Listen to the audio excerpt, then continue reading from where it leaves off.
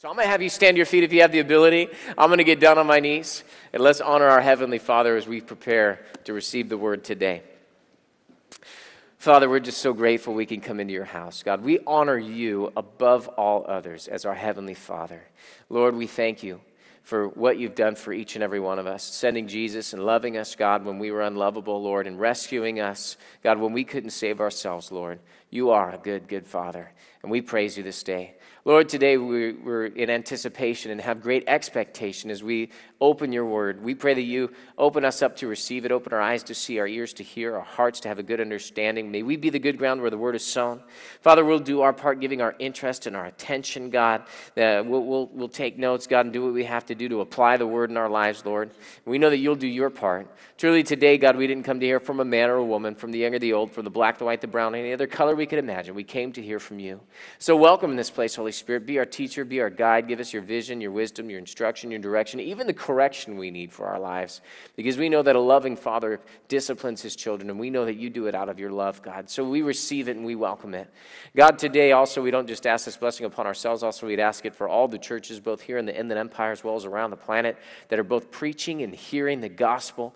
God, we bless them today as you would bless us. We bless the Baptists, the Lutherans, Methodists, Episcopalians, Charismatics, Pentecostals, God. Thank you for Calvary Chapel, Harvest, for Oak Valley, for Ecclesia, God, Trinity and Emmanuel Baptist, the Way, God, Victory and the Assemblies and the Foursquare denominations, God, for our Catholic brothers and sisters and Adventist brothers and sisters, too many to name by name, but God, you know each and every one of them if they're preaching your truth, God, lifting up the name of Jesus. We bless them as you would bless us. Also, God, we don't forget our persecuted brothers and sisters scattered abroad throughout the world. Ask that you bless them, protect them, deliver them, God, and Lord, may they endure to the end to the glory of God. In Jesus' mighty name, we're all in agreement, and we say, Amen. All right, you can have a seat, get your Bible out, and go with me to Luke, the 12th chapter. This is Breathing Room, part number 6. Okay, we got this week and next weekend, and we'll be concluding the series. Today, we're going to be talking about generosity. Generosity. And specifically, we're talking about generosity when it comes to our finances, to our money, but as well, it applies to our lives, our time, our talent, and our treasure.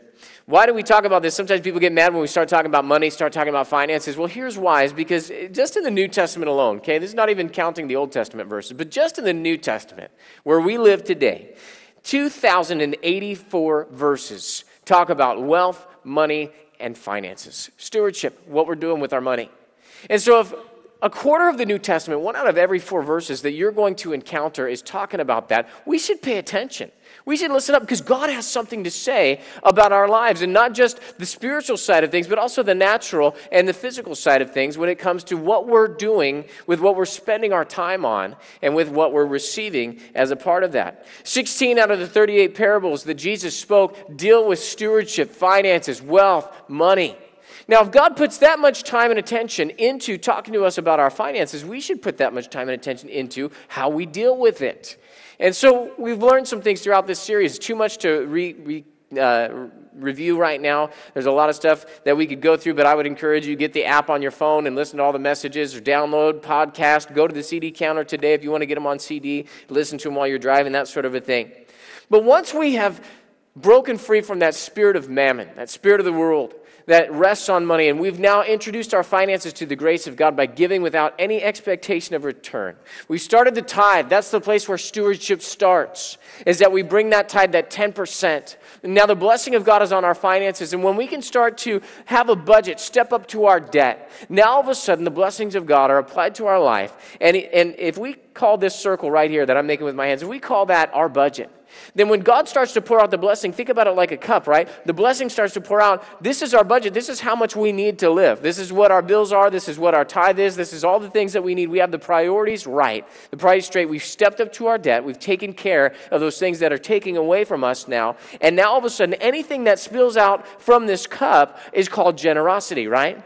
Because the Bible says you are blessed not just to keep it here, not just to hoard it in unto ourselves. No, you are blessed so that you can be a blessing. See, when the cup runneth over, the table gets blessed. Is that right? Think about it. If you had a cup just by itself and water was pouring into that and it just spilled out, that would be a waste. But as you start to gather vessels around it, now all of a sudden that life can overflow into the lives of others. And that's the generous life God wants us to live. We see in Luke chapter number 12, there was a man who came to Jesus, and he had an issue. His brother got an inheritance from his father, and he wasn't sharing, so he goes to Jesus, and he says, Jesus, tell my brother to give me some money. Now, Jesus steps back, and he says, man, who made me your lawyer? I mean, am I the arbitrator? Am I the mediator between you guys? That's not what I was sent here to do. And it's almost as if Jesus recognized from this man's statement, tell my brother to split the inheritance with me, that Jesus takes a moment and uses it as a learning lesson. Luke chapter number 12, starting in verse number 15, take a look at what it says. Luke chapter 12, verse number 15, Jesus is speaking. Right after he says, who made me to be the judge or the arbitrator? He turns around and he said to them, take heed and beware of covetousness. Now, we don't often use that word covetousness. We're maybe familiar with it. Maybe you've heard in church circles somebody say, I really covet your prayer. So we know that it's like a desire, it's a want that something has. But when Jesus is talking about beware of covetousness, what is he really talking about? What's that all about? Well, I would put it to you this way. If you look up the word, the real definition would be a greedy desire for things. See, here was a man who said, Jesus, tell my brother to give me money. And Jesus says, beware of the greedy desire for things. Look at what the rest of the verse goes on to say. He says, I want you to beware of covetousness. And he says, for one's life does not consist in the abundance of the things he possesses. So Jesus is teaching a lesson, and he says, I want you to realize that your life is not about the stuff that you can accumulate here on the earth. We've heard the saying that he who dies with the most toys wins. But can I tell you something? He who dies with the most toys still dies. You can't take any of it with you. And in fact, you can't even take the fillings in your teeth with you. Heard a story about a guy that got buried in his Cadillac. Man, that's a waste of a perfectly good Cadillac. Someone should go dig that up and leave the body there and go drive the car. Because he's not using it, right? He's not in heaven or in hell driving around a car. It's not the way this works. Life does not consist in the abundance of things we possess. And as if that statement wasn't enough, Jesus illustrates it with a story. He goes on in the next verse and it says he spoke a parable to them, saying, the ground of a certain rich man yielded plentifully. So I want you to get this picture in your head. Here's a very wealthy person who has fields. He sows in his fields and then he reaps a very big harvest, okay? Everybody's got that picture in their mind. And it goes on in verse number 17, and he says, and he thought with himself, saying, what shall I do? Since I have no room to store my crops. Now look up on the overheads, take a look up here, and notice that I've highlighted the word my. All right, everybody say my. I'll say it loud, say my. My. So the emphasis here is on what is his. Okay, now I want you to watch for this word my in the next verse. Okay, let's see how many times we encounter it. Verse number 18, so he said, I will do this. I will pull down my barns and build together. And there I will store all my crops and my goods. Notice up on the overheads once again, you've got my. Sounds like a little kid with a toy, right? Mine. That's the attitude of this rich man. It's all about himself. He's got the unholy trinity at work, right? Me, myself, and I is all going on right now. It's all about mine. Look at the next verse. So he said, I will do this, I will pull down my barns, build greater, and there I will store my crops and all my goods. Verse number 19, and I will say to my soul, soul, you have many goods laid up for many years. Take your ease, eat, drink, and be merry. So this guy starts talking to himself. Self, you're pretty cool. You got a lot of stuff. Kick back, relax, enjoy life. Now Jesus is obviously pointing back to the book of Ecclesiastes, where Solomon, who is the teacher, the preacher, who is wise beyond anyone else's imagination, this guy started to accumulate goods. And he was doing a study on life, and as he started to accumulate things, he realized he had more possessions than everybody else on the earth ever had. This guy was wealthy beyond our imagination. In fact, in Solomon's day, it said that there was so much silver in Israel that they treated it like it was gravel. It was just so common that you'd see silver just lying around on the streets, and people wouldn't even pick it up. No, I don't need any silver. That's not worth anything. There's so much of it around. So Solomon says, I've accumulated all this wealth, and he says, and I realized it's vanity. It's fleeting. It's going after the wind, because here a man accumulates all these goods, and then when he dies, it goes to someone else. And he says, if all we have is this life and the hope stops here, then why not eat, drink, and be merry, for tomorrow we die? See, that's the attitude of this rich man. He says, I've got a lot of stuff. And it's all about me. Therefore, I'm just going to kick back. I'm going to eat, drink, and be merry. Now, let's look at what God has to say about this. Verse number 20, but God said to him, fool. Whoa. That's God's attitude about somebody who's all about themselves and who's just accumulating wealth and storing up possessions. He says, you're a fool. He goes on in the verse and he says, this night your soul will be required of you.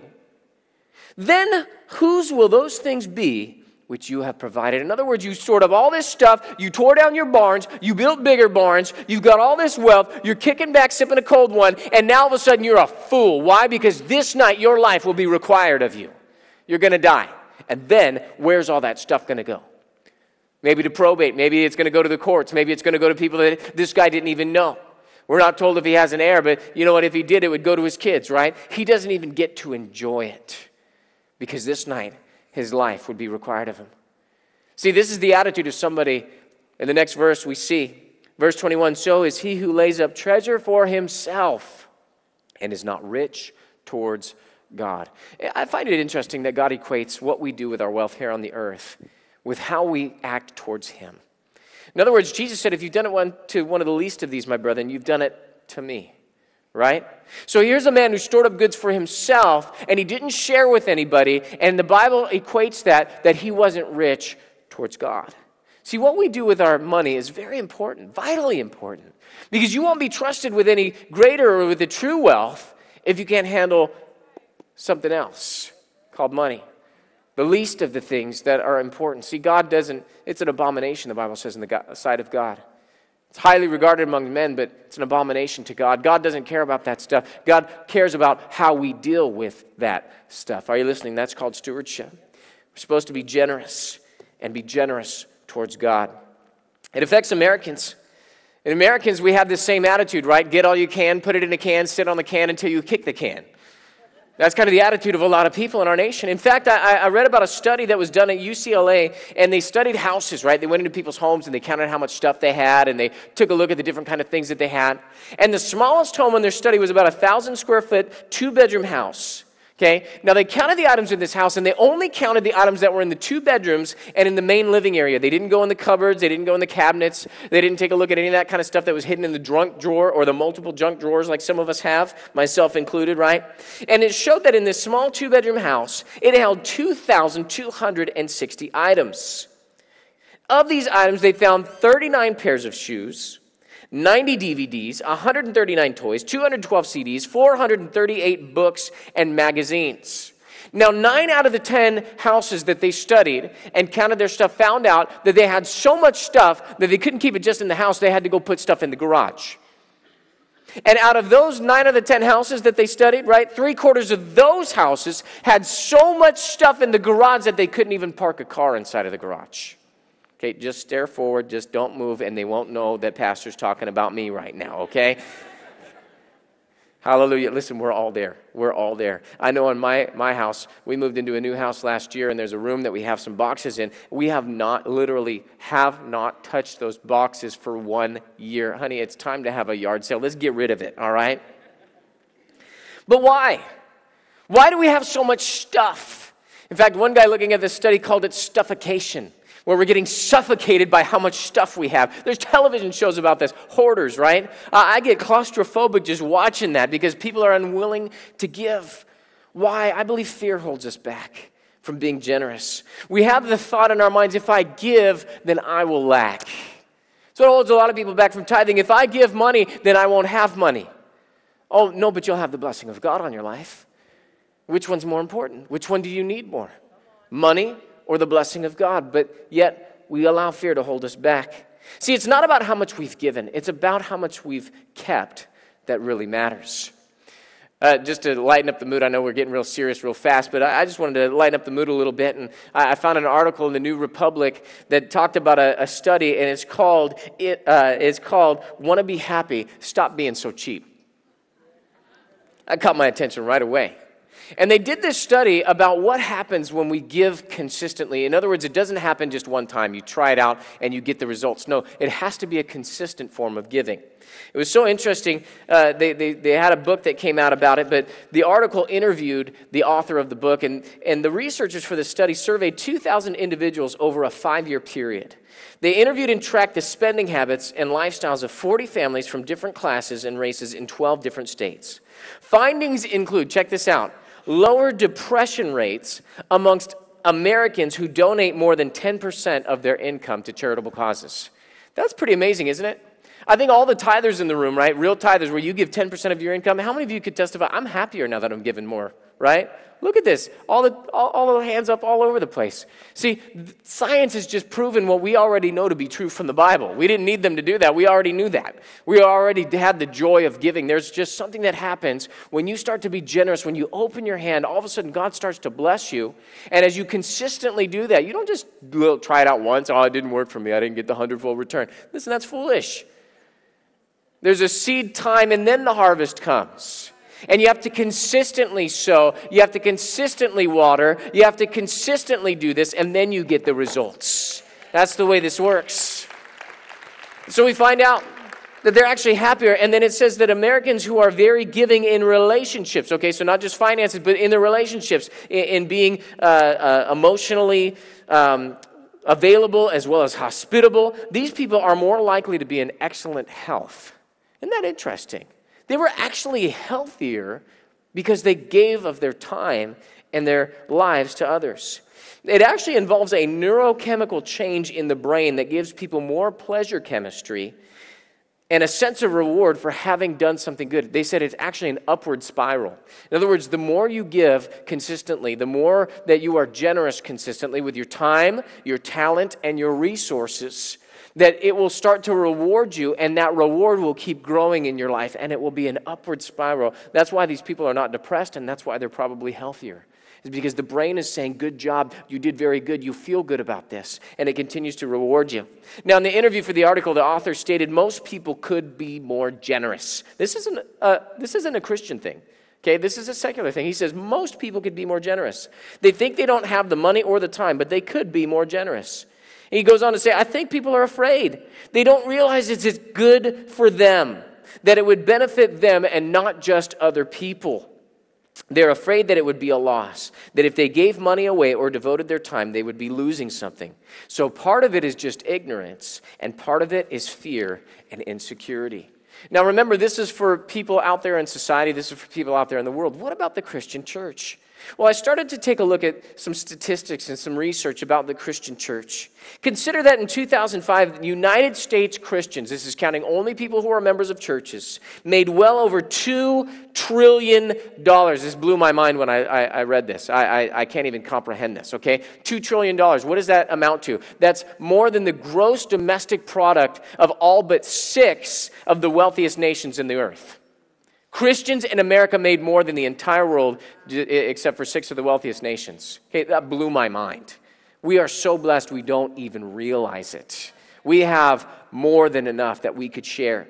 Goodness. And yet with all that wealth, the average gift from a regular church attender is around 2% nationwide. That's not a tithe, my friends. That's the average.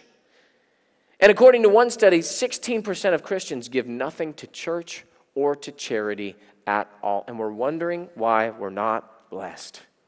I went to church, I prayed, I read my Bible, and yet we're not being generous. And God's saying, how can I bless that when we know the truth? Luke chapter 12 goes on, and after Jesus says, so is the attitude of someone who's not rich towards God, he starts talking about, don't be afraid. Listen, God clothes the flowers of the field. You don't have to worry about what you're going to wear. Listen, if God can do that to a flower, which most people don't even see, they'll step on it, they'll mow it down, they'll throw it in the fire next day. If God does that for a little insignificant flower, how much more will God take care of your clothing needs? He goes on, he starts talking about birds, right? And he says the birds don't sow, they don't reap, they don't store in barns, and yet God feeds each and every one of them, and not one of them falls to the ground without God noticing. How much more valuable are you than a bird? God will take care of your food. He knows how to feed you. Listen, Elijah the prophet was fed by ravens. Didn't have to worry about it, right? The children of Israel wandering, probably millions of people in the desert wandering around, and they're fed with the bread of heaven. God can get resources into your hands. If he has to drop it out of heaven every morning, he'll do it. That's the kind of God we serve. But then it goes on, and it says in Luke chapter 12, starting in verse number 31, he says, but seek the kingdom of God, and all these things shall be added to you. Wait a second. I thought we were talking about stuffication. I thought we were talking about possessions and all that. I thought they were bad. Listen, them in and of themselves are not bad. God is not opposed to you having things. He's opposed to things having you. Seek first the kingdom, and all these things will be added to you. So listen, you don't have to worry about it. They'll come. God knows how to get them to you. God knows what you need. God will get resources into your hands. Sometimes he wants to get them to you so that he can get them through you. And he doesn't want us hoarding for ourselves. I've got all my stuff here. You know, the Dead Sea is dead. Why? Because it only receives, it never gives out. But the same river that feeds the Dead Sea feeds the Sea of Galilee, but the Sea of Galilee has inflow and outflow, and that's why it's thriving and living and beautiful. See, it's a principle in the Word of God. We got to understand this. We need to be generous. Seek first the kingdom, and all these things shall be added to you. Verse 32, do not fear. Don't be afraid of lack. Why? He says, little flock, for it is your Father's good pleasure to give you stuff. Is that what it says? Give you money? Give you resources? No, much better, right? To give you the kingdom. I don't think you guys understand. That'd be like me saying, I'm going to give you a city. Wow. No, not a city. I'm going to give you a province. No, not a province. I'm going to give you gold. Wow. No, not. I'm going to give you the entire kingdom. Come on, somebody. If that doesn't excite you, you need to slap yourself and wake up. Because what resource is outside of the kingdom that you need? All of it is in the kingdom. All the power, all the victory, all the wealth, all the resource, all the strength, all the wisdom, all the knowledge. Whatever you have need of, you will find it in the kingdom of God. And God doesn't say half. No, God says, I will give you the kingdom. My goodness, we reign as kings on the earth. And yet we're living in poverty because we don't realize what God has given us. We're so wealthy and so blessed, and God says, I want you to open your hand and be generous. Because it's the Father's good pleasure to give the kingdom. Don't be afraid to give. Look what the next verse says, verse 33. Go into that closet, Pastor Dan, and get those boxes you haven't touched in a year, and sell what you have, and give alms. Provide yourselves money bags which do not grow old, a treasure in the heavens that does not fail, where no thief approaches and nor moth destroys. In other words, I can't take with me the stuff here on the earth, but I can make something that's eternal in the heavens. There is a God account that God has my name on it, that when I do good works on the earth, there's something that gets deposited in that account. And while I may not have everything here on the earth, I don't care because I'm not taking any of it with me. It's all going to burn. It all came out of the dirt. It's going back to dirt. And when Jesus comes back, it all burns. But what's in the heavens is unshakable. There's no moth, no rust, no thief that's going to destroy it or steal it. I've got a God account, and when I'm generous and I open my hand, now all of a sudden, I'm wealthy in the kingdom. Look at the next verse, last verse. It says, for where your treasure is, there your heart will be also. Sometimes we wonder, well, God, why are you so far away from me? God, why? I've been praying, I've been reading the Bible, I've been doing all this stuff, going to church, and yet we're so stingy with our money, so close-fisted, and we say, God's far away, and my heart's just not in it. Here's why. Because you haven't been generous. Haven't been generous with your time. Haven't been generous with your talent. Haven't been generous with your treasures. God's saying, open up. Start to release those things. And you have to do it first, because where your treasure is, there your heart will be also. In other words, we've been standing by the fireplace saying, give me some heat, and we haven't put in any wood, and we haven't lit a match. It doesn't work, does it? No. You want the cold air, you got to go flip on the thermostat to cool and turn the fan on and push the temperature down. Then it blows the cold air on you, right? But what happens? We have to initiate this. If you want your heart in this, then start putting your money where your mouth is. Because where your treasure is, there your heart will be also. So, how do we do this? We need to figure this thing out. How do we do this? Here's how. First of all, we've got to realize God is generous. Isn't he? I mean, God is a good God who gives good gifts to his children, the Bible tells us. God's generous. It says he's lavished his love on us. It says that God so loved the world that he did what? Oh, that was weak. Come on. Come on. God so loved the world that he did what?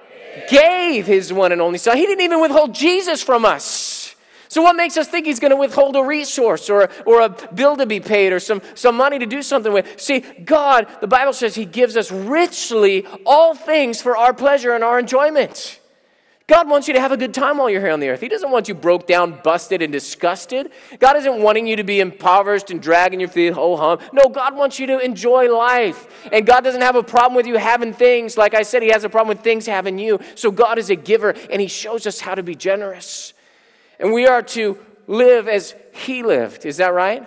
We're to walk as he walked. So that means if my Father is generous and I have his nature on the inside of me, if I've got the DNA of the Almighty and the Holy Spirit of God lives in me, and if he's generous, then that means, thank you, I'm generous. Somebody say that loud, I'm generous. Yeah, because I'm acting like my Father. 2 Corinthians chapter 8, verse number 9, for you know the grace of our Lord Jesus Christ, that though he was rich, yet for your sakes he became poor, that you, through his poverty, might become rich. Does God want you to be rich? Does God want you to be rich? We have such a problem with that, don't we? Oh, God doesn't want me to be rich. God wants me to be poor. No, Jesus became poor so that you might become rich. Jesus emptied himself. Think about the riches that Jesus had. He was there in the glory of God, disrobed himself, and stepped down from that position, that exalted position, to become a slave. He was a servant. He said, the Son of Man did not come to be served, but to serve and give his life as a ransom for many. Let me ask you something. In that position where Jesus emptied himself, and when Jesus was poor here on the earth, walking around in flesh, what did Jesus lack?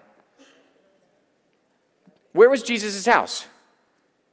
He never had a house, right? But he still slept and he still made it. Jesus missed some meals. You can read that in your Bible. But what did Jesus say to his disciples? They were urging him to eat. They were, here, we've got some food, Jesus, eat. He says, I'm not going to eat. Why? My meat is to do the will of him who sent me. See, God could sustain him without food. He never lacked. How about Moses going up to the mountain 40 days and 40 nights with no food and no water? What did he live on? He lived on the presence of God. See, for your sakes, Jesus became poor that we might become rich. God will provide for us. If he has to drop it down out of heaven, he will. Like he did with the manna. So then the next question is this: am I generous? Am I generous? If God is generous, if God's a giver, am I generous? Am I a giver? We've got to look in our hearts and we have to answer this question for ourselves. Colossians chapter number 3, verse number 5, therefore put to death in your members that are on earth fornication, uncleanness, passion, evil desire. Wave the hanky, Pastor, amen. Yeah, I'm getting rid of that stuff. I'm not going to go watching those dirty old filthy movies anymore. I'm going to break the parental guidance, filthy, nasty DVDs and CDs and all that kind of stuff. I'm getting all the gross stuff. I'm not going to those websites. I'm getting rid of, listen, that thing over there, even though she looked good, even though he looked good, they dragging me down. I'm getting rid of that stuff, right? And we could all say amen, but then he ends the list with covetousness. Man, the greedy desire for things. Yesterday, my mom was in church. She said, I heard you start that message, and I got angry because the Lord was already dealing with me about covetousness. Guys, we are all there, aren't we? Everybody in this room. Listen, it's okay to say amen. That's all right. It's okay if your neighbor knows that you deal with this because we all deal with it. Okay? Just Father's Day. Hey, Dad, what do you want for Father's Day? All sorts of covetousness rises up. Wow, what kind of stuff do I want? Right? I felt so guilty this morning. My family's giving me gifts and things like that. I said, I just want to be with you guys. It's not about the stuff. But we have to condition our hearts and we have to combat this. And look at what he says. And covetousness, which is idolatry. He defines covetousness as idolatry. Well, what's idolatry? Idolatry is taking something physical and putting it in the place of God and bowing down and worshiping it. In other words, when we have a greedy desire for things and we put things in the place of God, we will end up worshiping things and it will become an idol to us. Put that to death, he says. Crucify it with Christ. Take your life, take that. If you know you're dealing with this, which all of us are, take it to the Lord and say, God, may I not be covetousness. God, I just put that under the blood of Jesus. I crucify that on the cross with Christ, and by faith, I declare that I have more than enough. God, you are my source, and God, with an open hand, I will be generous like my Father is. Can you say amen to that? It comes down to this. Do we want blessing or bloating? You want to be bloated? I got so much stuff, I'm suffocating, right? I got all of it. I got the whole collection. I collected all 12, right? And we've got all this stuff, and yet do we want the bloating or do we want the blessing? Blessing, right? I think any Christian would say, I want the blessing. I don't care about this stuff. Give me the blessing of God, because the blessing of God is much more valuable than the bloating of this world. And so here the Apostle Paul starts writing. He's talking to the Ephesian elders in Acts chapter 20, verse number 35. He says, I've shown you in every way by laboring like this that you must support the weak. In other words, be generous. Give. And he says, and remember the words of the Lord Jesus that he said. So this is not the Apostle Paul speaking anymore. This is what Jesus spoke. This is what God wants for our lives. Jesus himself said these words, it is more blessed to give than to receive. You ever had a friend or a husband or wife or kid or somebody, and they mentioned something to you one time? Maybe their birthday was coming up like in 6 to 8 months or something like that, right? It wasn't even close. But they said, I'd like to have something like that someday. And you just got something on the inside of you. I'm getting it for them. They're going to be so floored because I'm going to be the one to get that for them. You raced out to the store. You went and you grabbed that thing. You wrapped it up, and you sat on that for 6 months, right? But their birthday came. And you went to that closet that you stored it in, right? And you pulled it out of that shabby old box, that you were storing in so that they would never look in there. And you pulled it out of there, and it was in this beautiful package, the bows on it, right? And you take it to them, and you hand it to them, and you're waiting. And they don't realize what it is. They're just kind of like, oh, yeah, I'll get to that. And you're like, no, get to that now. I've been waiting. You can't keep me in anticipation any longer. Open the gift.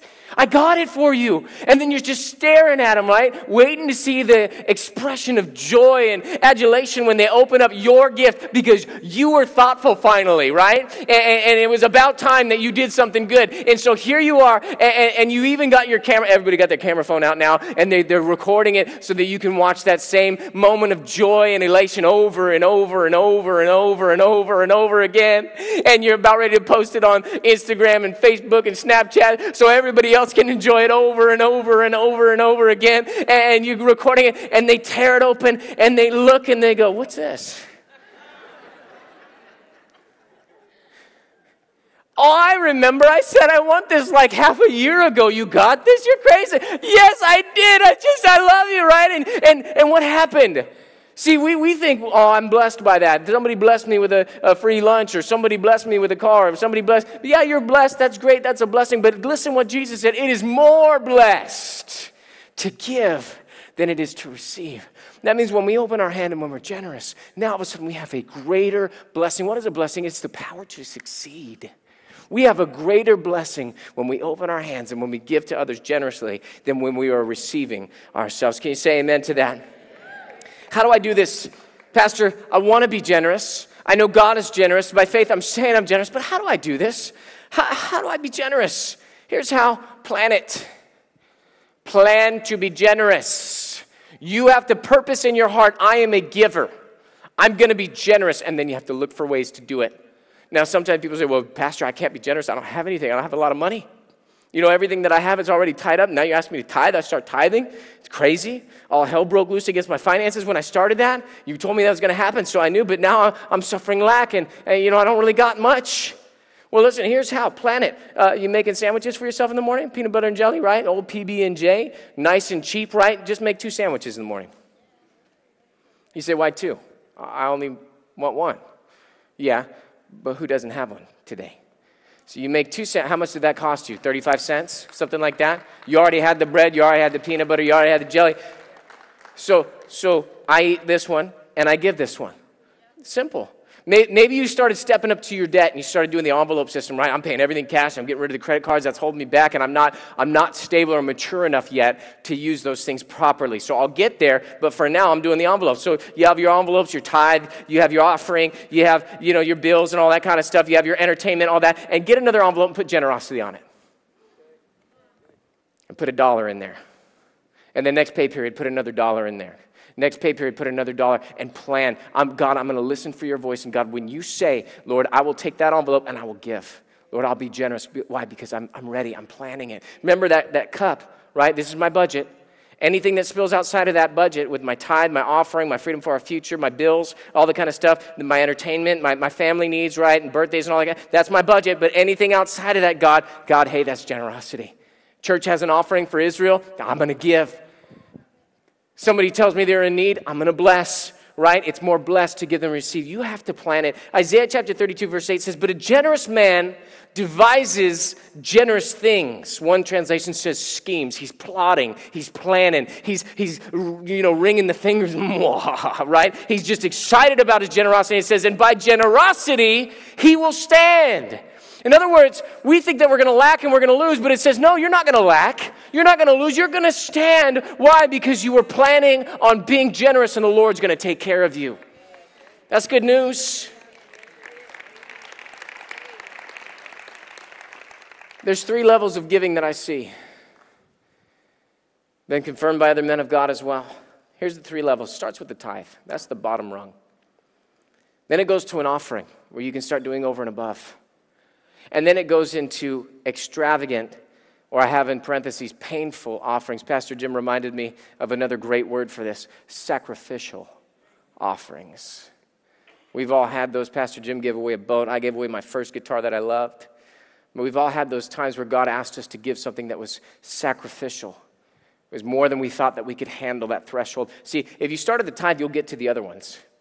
Why? Because once you start at the tithe and you start to bless, all of a sudden you've released what's in your hand, you've unlocked the principles of God, and now God opens up the windows of heaven, pours out a blessing on you so much so that you can't contain it, and now out of that, all of a sudden you say, well, I can tithe, but now I got more than, I can start giving an offering. I can do this freedom for our future thing. I can do this special missions. I can do this. I can go for it. And then there will come a time where the Lord whispers in your ear, and he says, I want you to give generously. I want you to give this. And your heart's going to do one of 2 things. I'll let you know what they are. It's either going to leap, wow, I'm so excited. God, finally, thank you. Or it's going to sink. You want me to what? Okay. Now, whatever the case is, whatever happens, just do it. Just go and do it. Why? Because it's more blessed to give than it is to receive. You could give away everything you have, and God would still be able to restore you and give you more than that back in a day if he wanted to.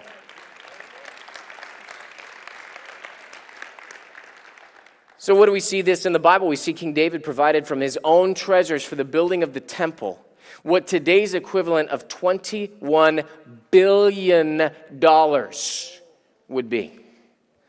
Whoa, how many of you would say that is an extravagant offering, even though he had the amount to pay for it? That's pretty extravagant. $21 billion to build the house of God? Wow, that's pretty amazing. Well, how about Mary? Brother Lazarus dies, right? Mary's brother dies, and Jesus comes to raise him from the dead. They're sitting at the table having a good time, chopping it up, right? Lazarus is there, and here comes Mary, and out of a grateful heart, see, generosity comes from a grateful heart because we know that God was generous to us, and we know that we were dead, and God made us alive. So out of that generosity, she comes, and she has a very costly oil of spikenard, and she breaks open that alabaster jar, and she pours it out on the feet of Jesus and wipes it with her hair, and she's crying all over him, and all of a sudden, how many of you know when you do something good, people start hating on you? Right? The religious people start getting in a funk, and they're like, well, what's this waste? This could have been sold and given to the poor. They didn't care about the poor. They cared about themselves. They were wanting to steal it. And so what does Jesus say? He says, leave her alone. Because she did this for my burial. You know, Jesus didn't have another anointing for his burial. That was all he got. Because he had a trial by night. He was crucified. He died before they could come and break his legs, and it was the Sabbath day of preparation, so they had to take him quickly down off the cross so that they could enjoy the Sabbath. And then afterwards, he had already raised from the dead when they came back to finish the job. So he never got another anointing for his burial. All he had was the anointing that Mary gave him. And think about this. There was a reward that came to her as well, right? Jesus says, what she has done will be spoken of all over the world wherever the gospel is preached. To this day, we preach about what she did. And that's the reward. See, you can't put a price on that. Honor from God. Think about the treasure she has in heaven. Now that alabaster box that she broke open and spilled out on the feet of Jesus, that is estimated to be about a year's wage. So what is your yearly gross income? Think about taking that and just spilling it on somebody's feet. That's what she did. How many of you know that was not only extravagant, that was also costly. That was painful. That was sacrificial. There's another lady that we find in the Bible that gave a sacrificial, painful, extravagant offering. It was a widow, right? Here she is, and she comes to the temple. Jesus is there at the temple with the disciples, and they're over there by the offering buckets, and they see guys coming by, and they're dropping their money in. People are blowing trumpets, right? They just gave. And here comes the Pharisees in there. Everybody take a look. And they drop it in, and then here comes a little widow. Pulls out 2 copper coins, the widow's mite. She takes that, she drops it in the offering, and she starts to walk away. No trumpets, no elation, no joy, no sound. Nobody notices except Jesus notices. What does he do? He calls a staff meeting right there at the offering box. Hey, boys, come over here for a second. See that lady right there? She gave 2 copper coins, more than everybody else. What are you talking about, Jesus? 2 copper coins? That's like us saying 2 pennies. You know, I didn't have 2 cents to rub together. She had 2 cents. That's all she had, and she gave it. She didn't give more. She only gave 2 pennies. They gave 1,000 over there. He gave 10,000. But when you start to take a look at percentage, he gave 5%. He gave 10%. She gave 100%. She left them in the dust. That was all that she had to live on. That is pretty extravagant, wouldn't you say? That's pretty sacrificial. So what is the effect? What happens when we're generous? Now, I don't want to go too much into this because next week we're talking about multiplication, all right? And that's just awesome. So next week, you don't want to miss next week.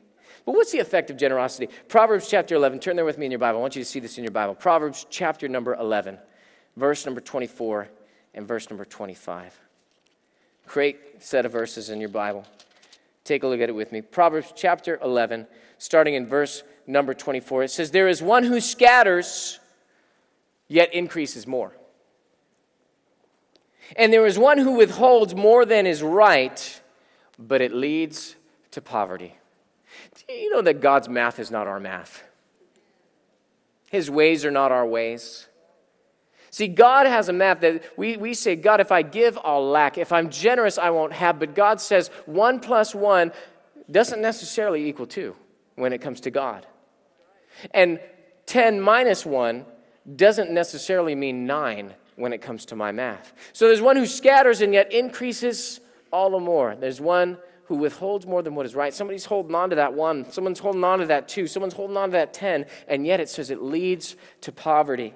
Verse 25, the generous soul will be made rich. Guys, I didn't write this. You didn't write this.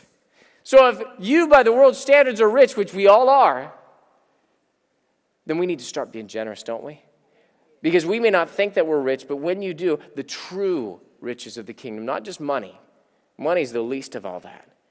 People, faith, the word of God, which is eternal, we will be enriched in all things. We will be so blessed that we won't even be able to comprehend everything that God is doing in our lives. The generous soul will be made rich, and he who waters will also be watered himself. Let me read this to you in the Message paraphrase. I love how it says it in the Message. It says, the world of the generous gets larger and larger, but the world of the stingy gets smaller and smaller. Just like that episode of Hoarders, right? Why? Because they've got so much stuff, they're getting suffocated, and it keeps creeping in, the walls keep closing in, and the world of the stingy just gets smaller and smaller, and they won't have people around them, they won't have faith, they won't have the blessings of God, and they'll forget the word of the Lord. See, but when we start to be generous and open our hands, our world expands. It just gets larger and larger and larger and larger. It goes on in verse number 25, and it says, the one who blesses others is abundantly blessed, and those who help others are helped. That is the effect of generosity. Let's open our hands. Let's give generously. Let's start with the tithe, move up to the offering, and then let's start listening for the voice of God for those extravagant, those painful at times, but those sacrificial offerings. I want everybody to just take a moment. This is not time to leave, not time to get up. Just take a quiet, private moment with God. I want you to bow your heads and close your eyes. And I want you to answer this question in your heart. What is God speaking to me? What's God saying to you right now? Just listen for his voice.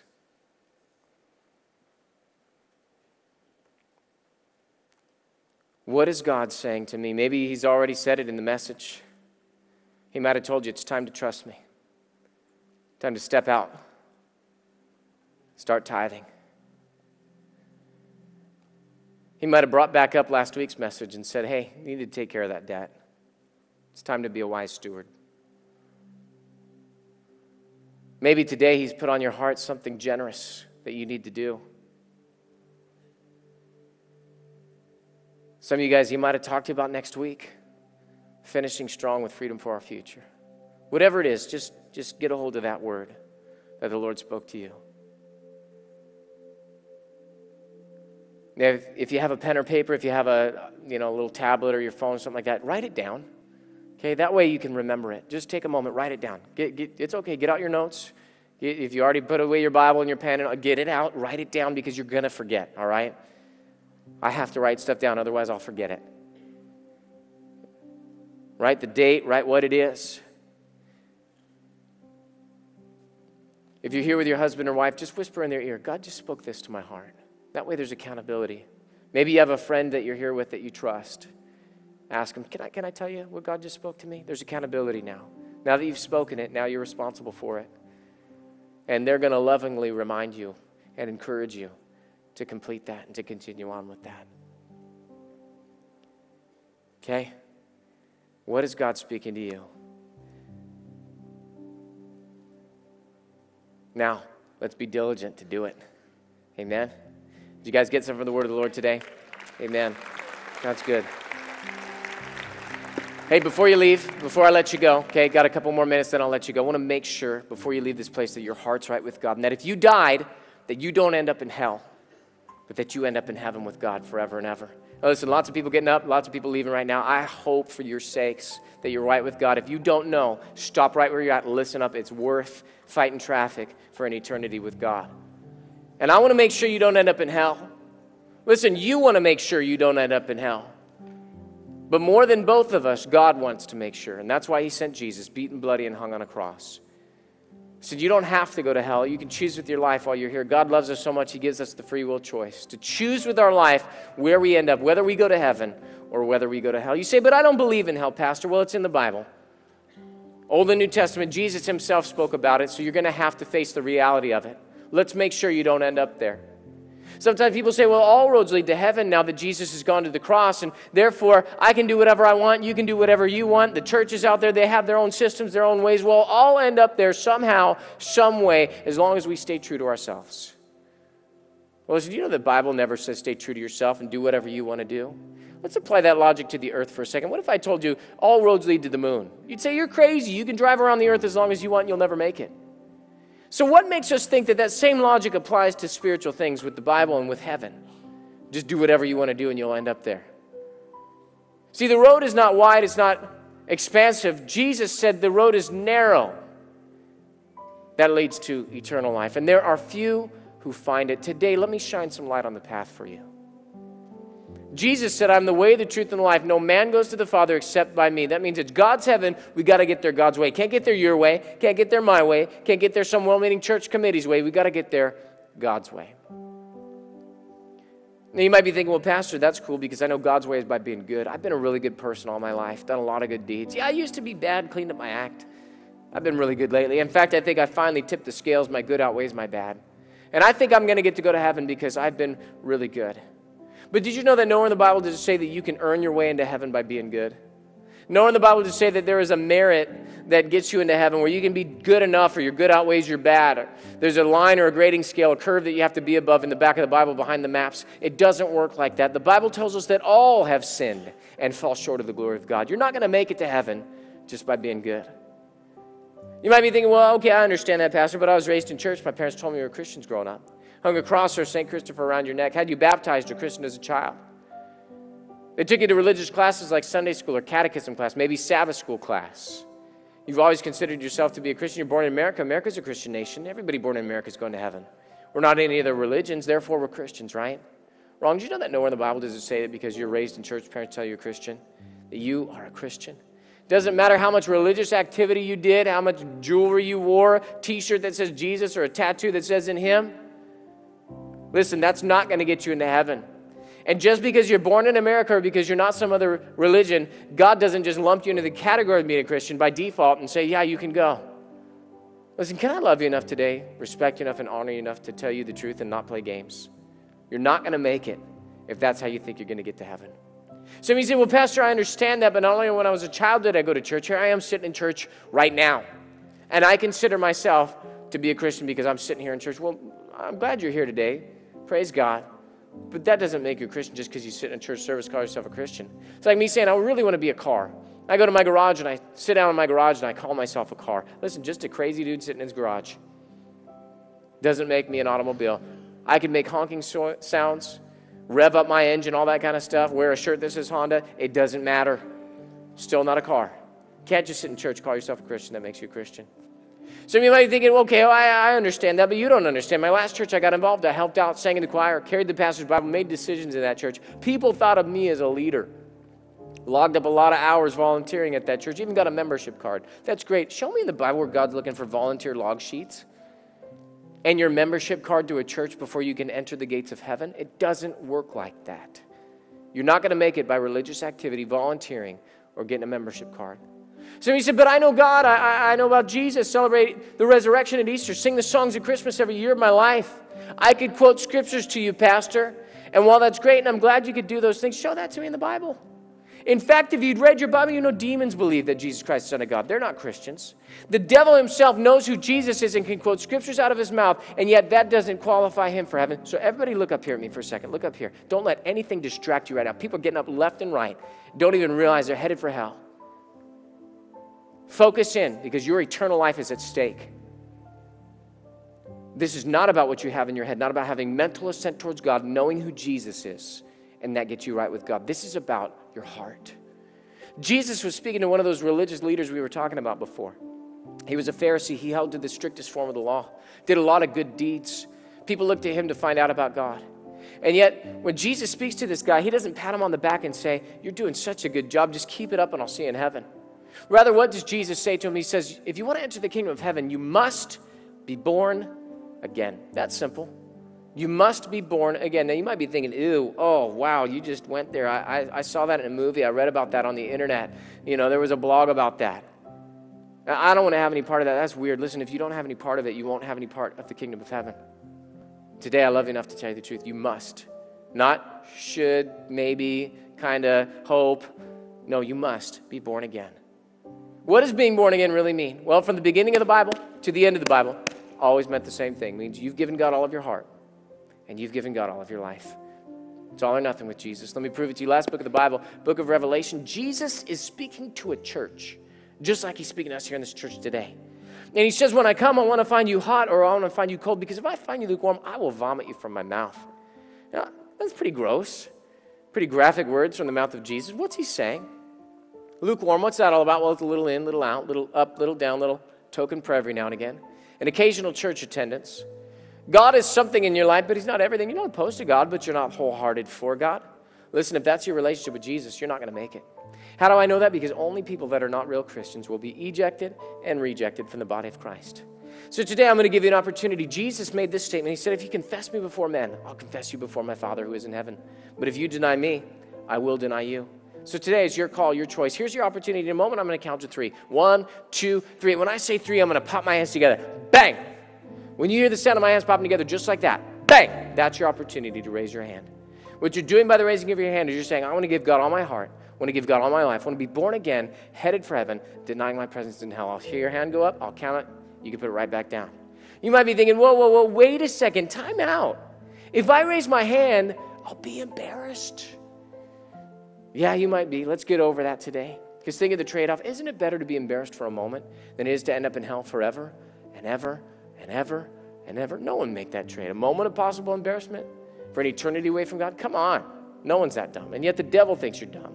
That's why he's trying to talk you out of it right now. You tell that devil, go jump in a fiery lake, you're going on with God today. Now listen, you're amongst friends and family today. We love you. No one's criticizing, judging, or condemning you. We're excited for you today. We want you to do this. Praying for you right now. There's people praying for you right now. Now, who should raise their hand in a moment? You've been running from God instead of to God. I'm speaking to you. Who should raise their hand if you're not sure about your salvation? Today is your day. Make sure. Who should raise their hand if you've never done this before? Come on, this is your time. This is your moment. Let's go on with God today. Or finally, who should raise their hand if you're lukewarm in this place? You know that's the condition of your heart when I described it. Get ready to get your hand up. All across this auditorium, back in the family rooms, wherever you're out watching by television, in the foyer, down at the Love Rock Cafe. Come on, put the burger down. Time to get your hand up. Then you can tell an usher right afterwards or come into the church service if you're nearby. If you're online and you're raising your hand right where you're at, that's good. God sees. Then minimize your video browser and click the button that says Respond to God, or go to our homepage, rockchurch.com, and find the tab that says How to Know God, and someone will lead you in a prayer right now. Come on, let's get ready to get our hands up. If that's you need to do this. Get ready. I'm going to count to 3. Pop my hands together. This is your time. This is your moment of salvation. 1, 2, 3. Let me see your hands. Just raise them up high for me right now. There's 1, 2, 3, 4. Thank you. There's 5. Thank you. God bless you. Who else today? There's 5 wise people. There's 6. Got you right there. Thank you. God bless you. Anybody else real quick? 5 or 6 wise people. Who else today? 6 wise people. There's 7. Got you over there. There's 8. Got you back there. Thank you. Who else today? Know you need to give God all of your heart. Know you need to give God all of your life. This is your time. And this is your moment. Anybody else real quick, just raise it up high for me right now. If I didn't already see your hand, just get it up and give me a little wave if that's you right now. Anybody else real quick, know you need to give God all your heart and all of your life. That's you. Don't wait any longer. This is your time. This is your moment. Your heart's beating out of your chest. You're saying, I wonder if you should. Yeah, you should. Thank you. Got you way in the back. Thank you. Got you back there. That's number 9. And number 10 got you right there. Thank you. God bless you. Who else today? Anybody else real quick? Anybody else real quick? Get ready to get your hands up just when I'm looking in your direction if that's you. I'm going to do one more sweep, then I'm going to close this thing up. Don't miss this opportunity if that's you. Anybody else? Anybody else? All right, let's give the Lord a great big praise for about 10 wise people. All right, all 10 of you, number 11, 12, 13, 14, 15, you should have raised your hand, but you didn't. It's not too late. Here's what I want you to do. In a moment, we're all going to stand, give a clap, and a shout. Elijah's going to lead us in a song. That's your cue. Get your stuff, whatever you brought with you to church. Coat, purse, sweater, Bible, Fred, if you need a friend. Get in the aisle and meet me up front because we're going to change destinies today. If you're sitting next to somebody that raised their hand, say, come on, friend, I'll go with you. If you're in the family room and you want to bring your children because they raised their hand, hey, they're welcome at this time. Or you raised your hand, but you got your kids with you, bring them. They're welcome during this time. All right? Wherever you're at, even if you didn't raise your hand, you're welcome right now. Come on, let's all stand and welcome them. No one leave. Let's let them come forward right now. You come right now. Come on down to the front. If you raise your hand, or you should have raised your hand, come on down.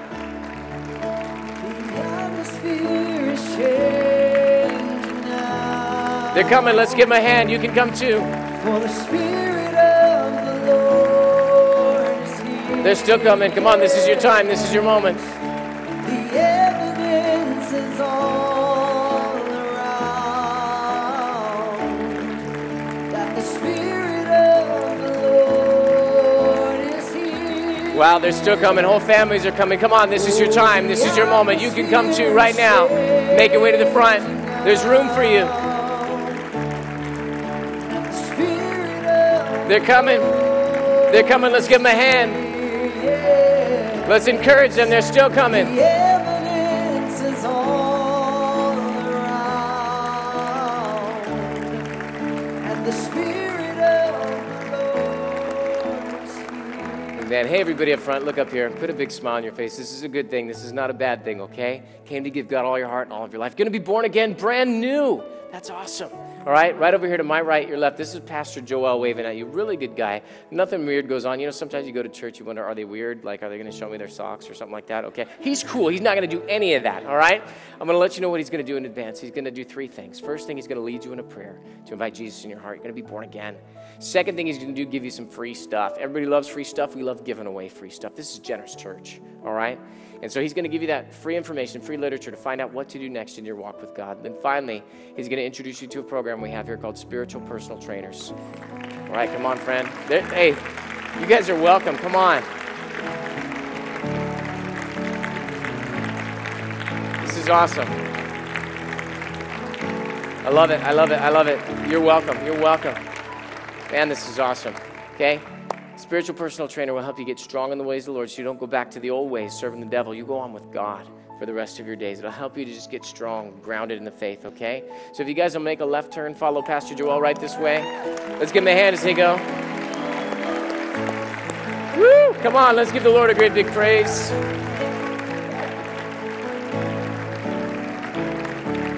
Amen.